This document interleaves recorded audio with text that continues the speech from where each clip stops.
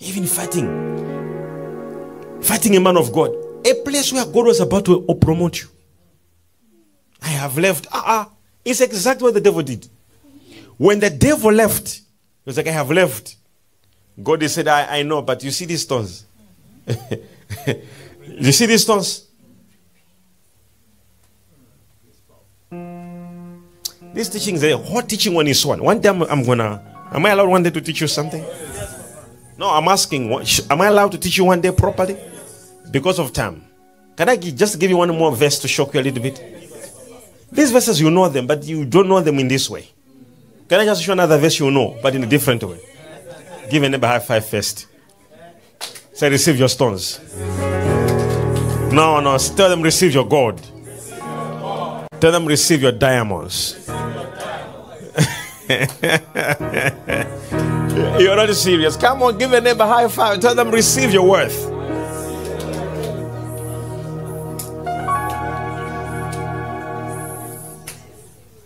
Are they receiving?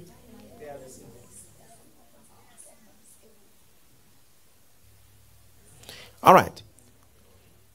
Now, we see another part. It's so shocking, eh? We see another part in Matthew 2 verse 11. Something is not making sense. On the day Jesus was born, what happened? On coming to the house, they saw the child with his mother Mary, and they bowed down and worshipped him. Then they opened their what? Their treasures. Exactly. And presented him with gifts. Of what? Of gold, frankincense, and myrrh. On the day he was what? On the day the devil was created, he was given what? Stones. The day Jesus is born, he's given what? And you, the day you were born? So I receive. Listen to me. One day I was reading the scripture. I said, what is the Bible talking about? The devil will stop you. He will do what he can to make sure that he stops you. The Bible says he was given treasures. Jesus. And that night, God said to the father, go to Egypt. Have you ever thought yourself to say, how did they manage to fly to Egypt if they flew or they went on a ship? Where did the father get the money from? All of a sudden they became rich. How did they live in a hotel in Egypt? Who was paying? The baby.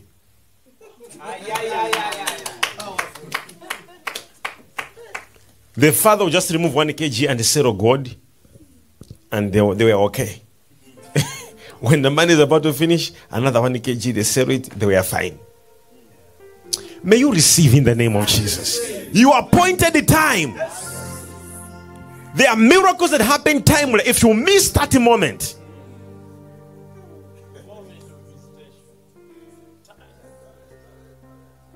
somebody say, I'm here. If you miss the moment when God, what he prepared for you, there are things God prepared. And right now, he knows it. He knows that you don't know. There is ignorance. So the devil didn't know that the day he was created, there were these things prepared for him. And he rose against God. God said, you see what? These things now, all these things, they were actually, and I kicked you out from fearless stones. I kicked you out. So the devil, it's so shocking when we see people who worship the devil having access to these things where God kicked him out. Am I talking to you? Yes. God kicked him what? Out. And when Jesus was born, they were given to Jesus.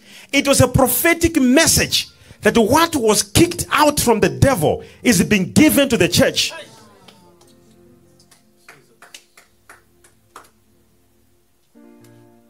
And we're allowing people who don't even worship Jesus and people who the devil was kicked out from, and they're having access to these things. But the devil do what he can to stop you. Some say timely miracles. If you miss that moment, you will miss your miracle. And this is why in this season we are praying that a miracle must happen. So never lie to one another. Anyone you see, the day they were born, there were stones arranged for them.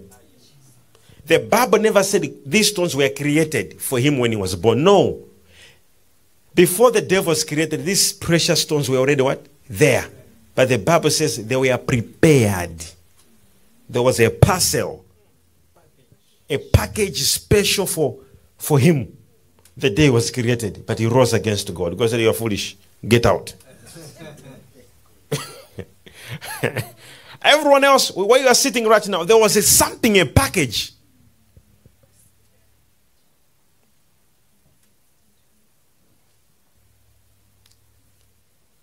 If you don't receive it, you become like those people who pray foolish prayers. Say, "Dear God, from my future money, borrow me only 1 million."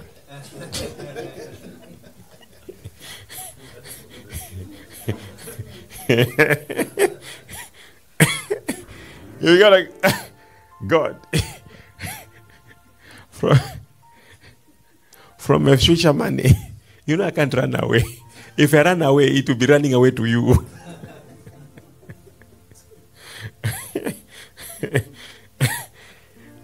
Someone says, "I am a child of God." Say, "Whatsoever was prepared for me, I receive it now." Say it in the name of Jesus. Say, "I am saved, I am forgiven, I am delivered by the blood of Jesus. But at the same time, I know who I am. I am the righteousness of God. I am not poor, I am rich. At the right time, I receive my miracle." The Bible says, when the time is right, I will make it what? Happen. When the time is right, I, the Lord, I God, I God, when the time is right. In the King James Version, Isaiah 6 verse 22, let's read again.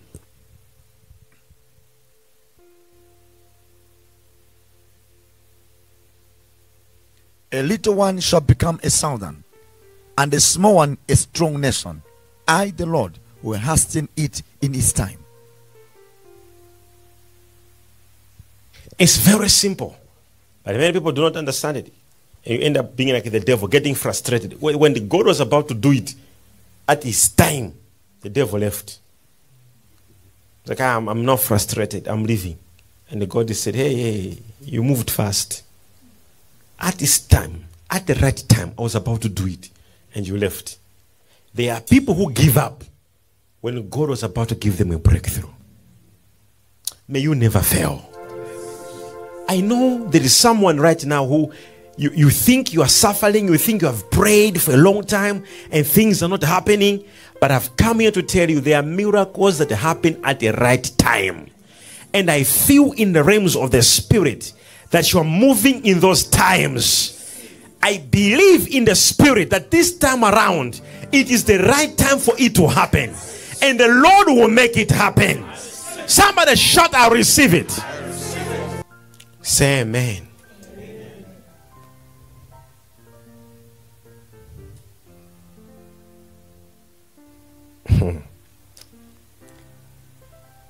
Can you imagine that the Lord is about to do something for you and you miss it? Someone say ignorance. So number one, what can block a person from getting their timely miracle? Number one is ignorance. Say with me, ignorance. The Bible says, I, the Lord, at the right time. See that scripture in ERS version. All right. Do you have ERS? ESV? ESV. They have it as well. The least one shall become a clan, and the smallest one a mighty nation. I am the Lord. In its time, I'll hasten it. ERV as well. Check it also in ERV. All right. The smallest family will become a large family group. The smallest tribe will become a powerful nation. When the time is right, I, the Lord, will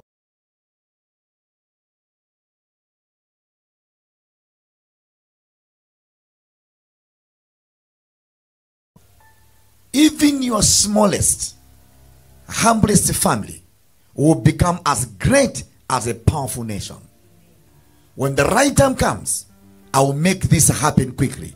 When the right time comes, I will make things happen quickly. I am the Lord. I am the Lord. When the right time comes, I will make things happen quickly. Quickly, quickly, quickly. Now imagine that the right time has come and you're not aware. Do you know that? Imagine it's a right time and that's the time you are giving up. Can you imagine it was the time for the people of Jerusalem? When he was there, they killed him in Jerusalem. He said, Jerusalem, Jerusalem, if you knew the days of your visitation, if you knew, the devil, stones are prepared for him. When I was about to get it, he rose against God. God said, hey, I kicked you out. Do you know these stones were prepared for him? He didn't even know about it. He was being told on that day. I pray that everything that God prepared for you and the enemy has been trying to stop you from receiving, not this time around. Somebody say with me, not this time around. Now, lastly, number one is ignorance. Number two, demonic interference or spiritual interruptions. This could be witchcraft. This could be inherited, demonic attacks, or sabotage. So we can see in the Bible so many people who God wanted to do something upon them, but then something happened, it never happened. Am I speaking to you? There can be a spiritual attack. I once preached to you about Mark chapter 5, where there was a man. The Bible says this man was on the other side. And Jesus, when he met this man, the man had a problem. What was the problem? The Bible says that the man had a spirit, a legion, for there were many demons. But why did these demons attack the man? Because the man was an apostle. You didn't hear me. The man was an apostle. The Bible says when Jesus commanded the demons and the demons left, what does the scripture say? They say, the Bible says the man left and he began to move country by country, preaching the gospel. So the demonic sabotage understood that this man is a man of God and he was attacked. I'm talking to somebody right here. How many men of God today they are attacked, and how many women of God today there's a spiritual intervention. They are attacked, they're in a certain situation they're not supposed to be. And this man was sleeping in mountains. He was sleeping in tombs. He was sleeping in the rocks. He had no house. He had nothing. The man was useless because he was attacked by a spirit. When Jesus removed the spirit, the man, he became what he was supposed to become. There are people who are supposed to be millionaires.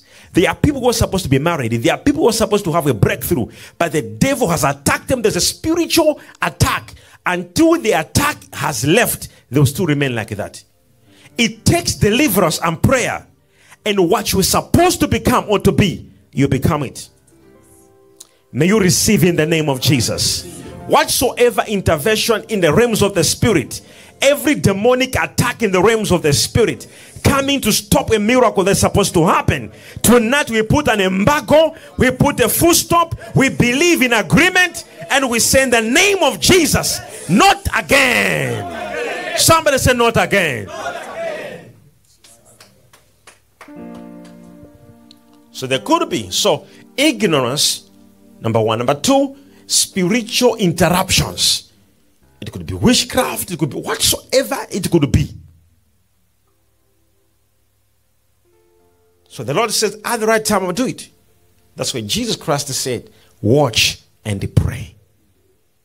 Because if we sense a certain external intervention, we have to stop it. Can you stand up on your feet? We want to stop something right now. If you're very serious upon your life, that you want a miracle tonight, and you feel like the enemy has been stopping you, stand up on your feet.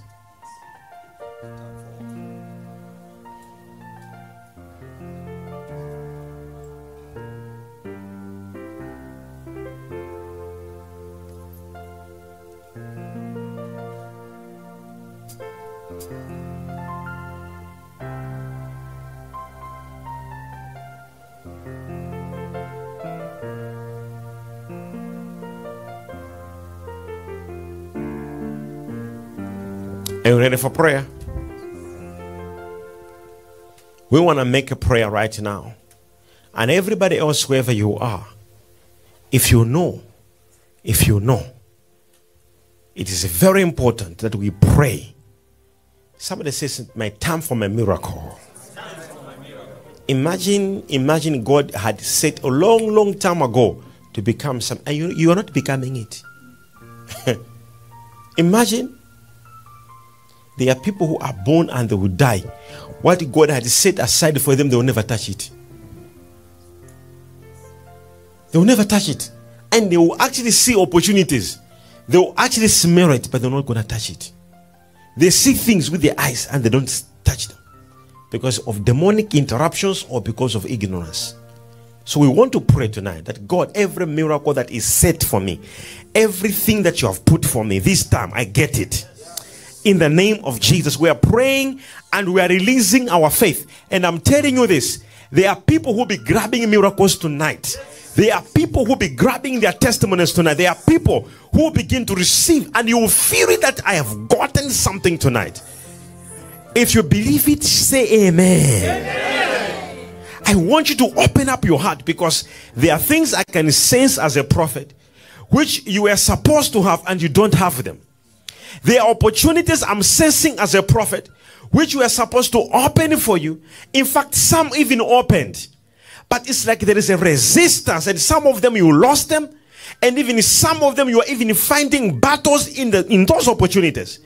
But we are praying tonight that every attack, whether it is from your family background, where you keep on losing testimonies, where you keep on losing that will stop tonight. Yes. We are praying that tonight something must happen. Yes. Whether it's your whole family, whether it's you, something has to happen. Begin to pray. Clap your hands and make a prayer. Make a prayer in the name of Jesus. I receive my miracle tonight by the power of God and by the name of Jesus. Whatsoever belongs to me, in the name of Jesus, as I clap my hands. Rikapaya mande, Rosaya mahatekepa. Pray. Yes. Keep on praying.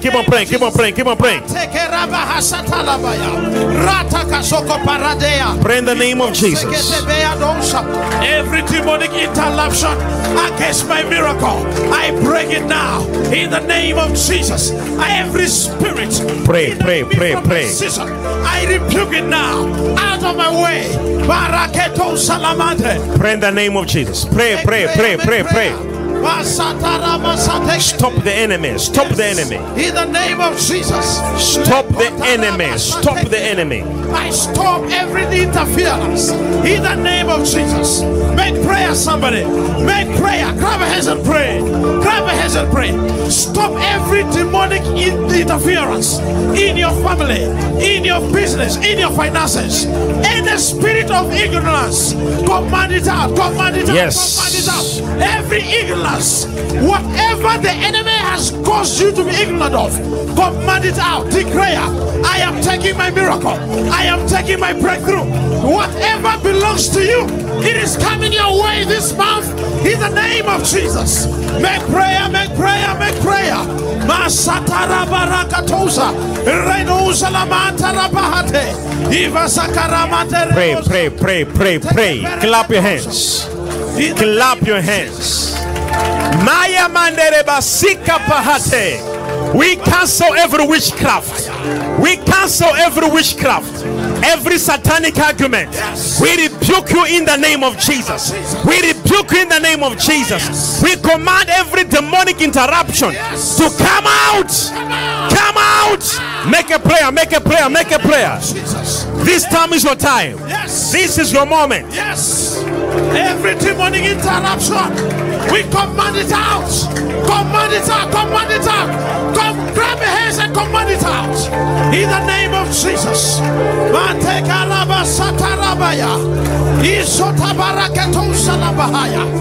You never miss your season of visitation. Declare, I will not miss my season of visitation. In the name of Jesus. This is my time of favor. This is my time of appointment, my appointed time. This is my set time. Make prayer. La teketo salamanta rabaya. Isevereto salabayata. Yeketeke rosalamante. Itoparaha sitarabaya. This is my set time. This is my set time for a timely miracle. For a timely miracle. In the name of Jesus. Pray, pray, pray. In the name of Jesus. In Jesus' name we pray. Amen. Mahine moske frahidika pahandos. I receive. Haya mandere boshika. I receive. I receive my miracle today, today. I receive my miracle today, today. Well, we're not going to sing it fast or sing it as slow as it is. I'll never go away empty-handed. I receive my miracle today, today.